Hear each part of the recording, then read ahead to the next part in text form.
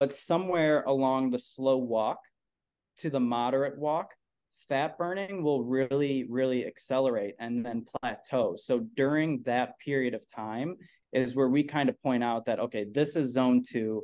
This is where their body is burning the most fat.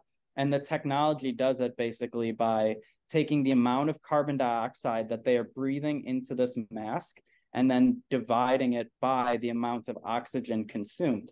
So when the amount of oxygen consumed equals the amount of carbon dioxide being expelled into that mask, now we know we're switching from a fat metabolism to a carbohydrate metabolism. Basically, that zone that happened all before that is when we are going to be burning fat, and that's where we want to isolate people's zone two.